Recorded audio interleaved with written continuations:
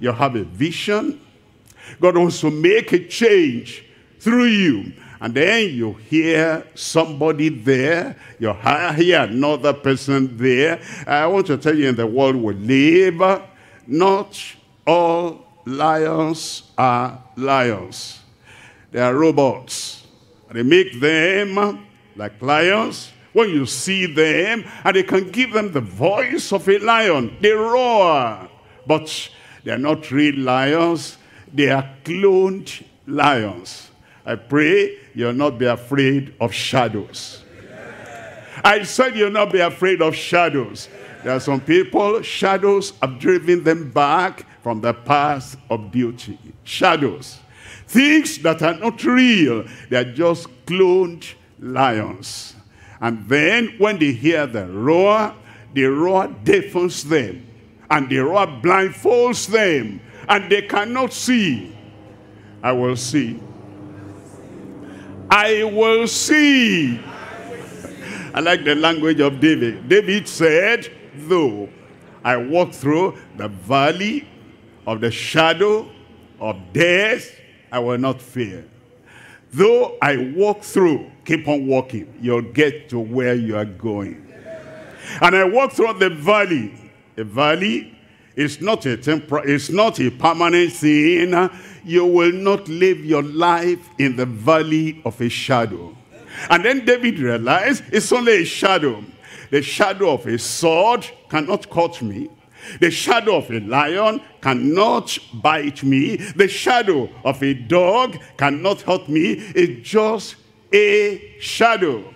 It will be unfortunate if an adult will see the picture of a lion and then be so afraid the lion is going to kill me, chop me up. No, son, no, daughter, that's not a lion. That is a shadow, a picture of a lion. It doesn't have life. I said it doesn't have life. A lion has life, has power, has destructive power. And the shadow of a lion has no life, has no power. So understand, the things that make people cowards, many of those things are shadows. And so we have number two then, the cowardice of charged men. Number three, you see, as David came on, actually David came on a different errand. The father said, take this food and go give to your brothers, senior brothers, people that should make a change. Go give them this and see how things are, and come back and give me report. He wasn't prepared to fight. Maybe you came here, conference for men. What are we doing there? Okay, maybe they'll talk about this, about that. And you think that will benefit me. And I pray that everything we've heard will benefit you in Jesus' name. You know, we heard about health. And about health, we need to understand everything is not coming from demons. If, if you sleep late, you normally sleep at 10 or 10:30. But this particular night, you slept at 2:30 a.m. And as you slept, you tried to sleep, but because your rhythm of sleeping is affected, you're not able to sleep at the right time. And then when you eventually close your eyes, you begin to see some apparitions. They have come. No, they have not come. It's because your brain, the cells and the neurons and the connections in the brain, they have been disturbed because of your sleep. That's why those things are there. And when you sleep more and wake up in the morning and take your bath, all those imaginary demons, they're all gone. I said they're all gone.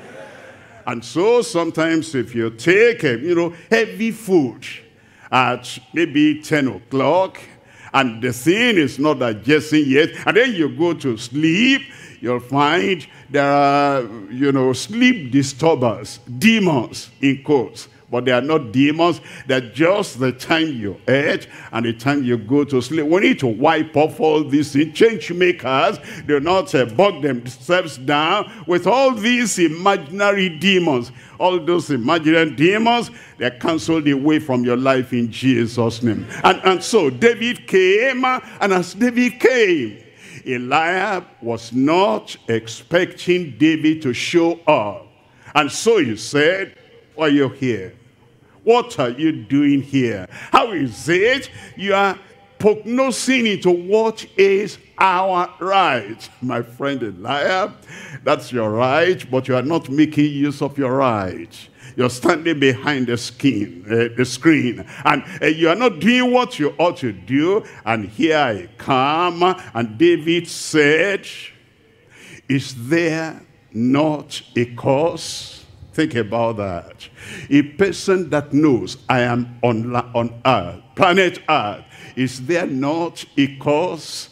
I am at school, I'm studying now, but the study and the certificate, they are not the end of my destiny. Is there not a cause? I am living in this area, and I see their situation, I see the hunger, I see the aspirations of the people, I see their sorrow, I see their problem. Why am I here? Is there not a cause? And I see Goliath that comes to threaten the nation of God. I see the hunger, I see the bad situation against our nation. And I am here to hear the sound and to hear the sorrows of the people and to see their tears.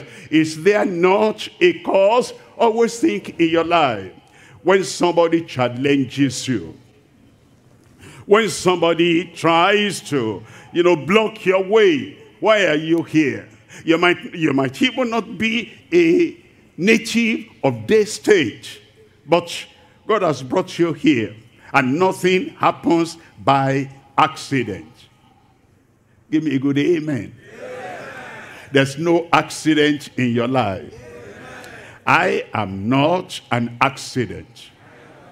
I said I am not an accident. And so there must be a cause. And so David said, is there not a cause? The cause for the change maker.